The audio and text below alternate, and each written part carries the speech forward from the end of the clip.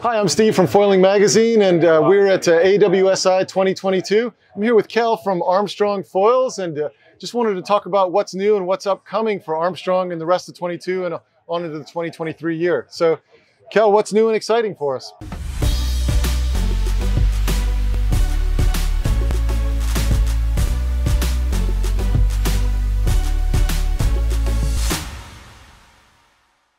Yeah, so happy to be here and thanks for coming by.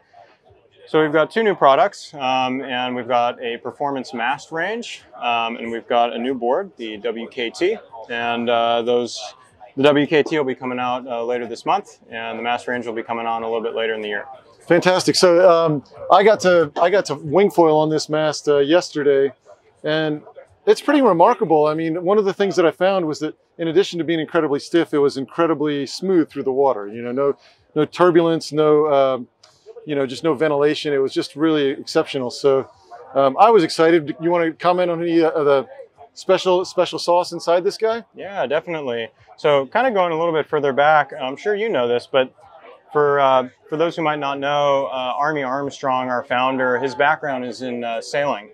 His whole family's been in sailing. And then he has quite a number of years of materials expertise. And so when you combine sailing and materials expertise, there's a lot of cross-application to hydrofoils. Now, being down in New Zealand, Army is good friends with the America's Cup New Zealand team. And they are long and away the most technologically advanced and sophisticated designers and engineers of foils like on the planet. They're building foils for incredible racing boats. So when the performance mast idea came up to make something that's faster, stiffer, lighter, more efficient, those were the natural guys to pair up with. So Army's been working for about a year with a couple designers from the America's Cup resources that they have down there. And these masts have been product tested by Jimmy Spittle, Peter Burling, America's Cup guys, right? Exactly, Blair Tuke. And so this thing comes from a really high-tech technology, materials, and engineering background combined with Army's expertise in hydrofoils. So that's a little bit of the background groundwork for you. The big engineering topic with regard to this mast was tackling ventilation. And so the whole idea with ventilation is, as the mast is running through the water and through the surface of the water, certain masts, they will draw air down, right? They'll draw air from the surface down the mast, and that'll disrupt the flow that's going around the rest of the foil. So that creates drag. It also can change your ride, especially if you're trying to do radical things. So that was a big mission to tackle with these masts was addressing ventilation. Well, I think you achieved it. It was incredibly quiet, but so the one I rode was a 93. Mm-hmm. So when do these come out? Roughly, I know with all supply chain issues and this and that, but when do these come out, and then what sizes will they ultimately be available in? Right. So right now, the 935, the 93.5 centimeter mast will be coming out a little bit later this year. Not too far out, but a little bit later.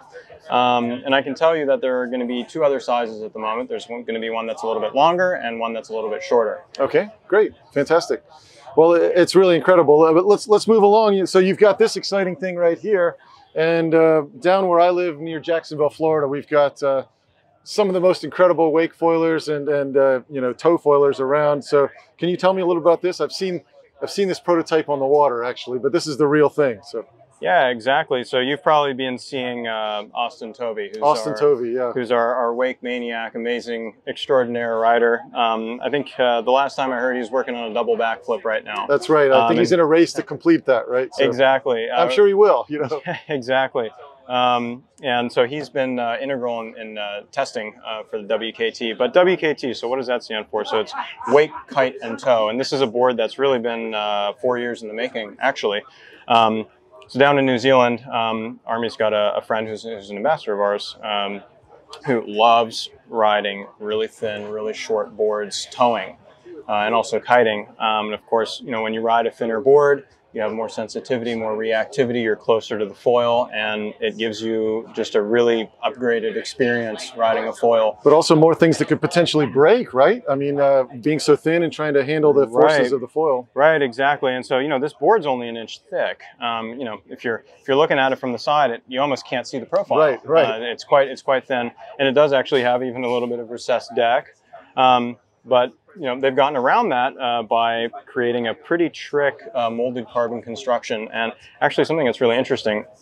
So this shares a lot in common with our mast top construction. Oh, wow. So the solidity that you get in the mast top construction has been translated across into this board. Now, of course, it's been done pretty strategically, so the board doesn't weigh a ton, but it is incredibly solid because it's meant to be able to land airs like what Austin Tovey would be doing.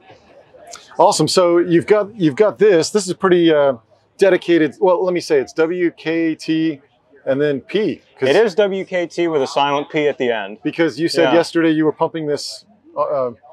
Exactly. So it works for pumping just as well, huh? It works great for pumping because when you're pumping, of course, you don't really want a board, especially if you're doing a dock start, right? Because all you're looking is for something to attach you to the foil, and that's about it. And then so you did this yesterday here in Hood River, and what foils were you using? What style of foil? So we were riding a bit of everything. I mean, it works for everything. I was personally riding our CF V2 2050. You want to tell us a little about the CF line? Yeah, certainly.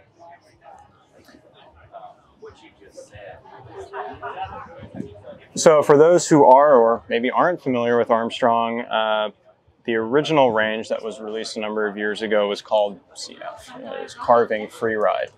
I didn't know that. I just know it's CF. So yeah, so CF stands for Carving Freeride, HS stands for High Speed, and HA stands for High Aspect. So earlier this year, when we released CF V2, it is in many ways a V2 to CF. It succeeds the original CF line, but it's very different in many other ways. And without getting into all the details, it retains all of the essential qualities that makes the original CF range great. It's super user-friendly. It's all about fun, and it gives you a really wide range of use across all the sizes. But now the performance range is pushed further in both directions. I would say so much so that you've seen some of your top team riders in some YouTube clips choosing to use this. You know, we were just talking Austin Tovey. I've seen him ride this. Absolutely. And, you know, a few other guys that are, you know, pretty high-end riders have actually chosen this, and they say it's just easy. And that was my experience yesterday wing foiling. It was just a plain, easy foil. Absolutely. No, you're 100% correct. Austin Tovey loves the CF 950. Was that even part of the design brief, by the way, to have these guys like it? I think that's where it started. Yeah. Oh, really? That's where it started. And you know what's funny actually is I was talking to Army recently, and he's telling me all he's been riding has been the CF 950. Oh, really? So even Army loves it. Wow, and it's just, it works. It's super fun, and you can go out and rip on it. So you can be a beginner and you can be an expert. You can use that one foil all the way through your entire foiling experience. Exactly, and you know, like with everything that's Armstrong, it's made to last, and it's all cross compatible. So you get one, you just get your toes wet in the family, but you can actually upgrade, you know, through and through. So before I let you go, I have one final question. You know, these are things that are coming out now, but I can see something, and you know, we don't need to reveal it yet. But I know you guys are always testing. So what I see over there is a can I share? It's a downwind board, you know, and it sure have is. you ridden it? You don't have to share, you know, too much, but I heard that you and Oscar were out the other day. So can you share a little bit about what might be coming down the pipe? Yeah, absolutely. So downwind boards are pretty hot at the moment. And do you think downwind is an actual? I mean, is it worth making a production board? Is it a real thing? I know it's a real thing in the gorge and in Maui, but I mean, is this a sport that's actually going to happen? Yeah, well, the thing with downwind is I think even though it may be a small percentage of people that are currently doing it at the moment, it has a future. And that future lies in making gear that's more accessible. Right? It's all about designs that make it easier and more possible to get on the water. And so what I can tell you about the board right now is that 2 weeks ago, I was riding a board with 40 more liters than that. Oh, wow. And now I'm riding this and I'm very comfortable, and it's something that I thought I would never be able to do at this point in my progression with sub-downwind foiling. And I know we're digressing a bit, but what size foil did you start with for downwind, and then what size foil would you use today on the new type of prototype boards? Yeah, absolutely. So I started out on a large high aspect that was very competent at low speeds, and right now I'm riding what you could consider a smaller, very fast high aspect. Awesome, awesome. Well, thanks. This is all exciting. You know, the new mast is extraordinary. You've got the high-end stuff, and you've got stuff that everybody can use, and you got a little bit coming down the line. So thanks, Kjell. Thanks for introducing us to it all. Thanks, Steve.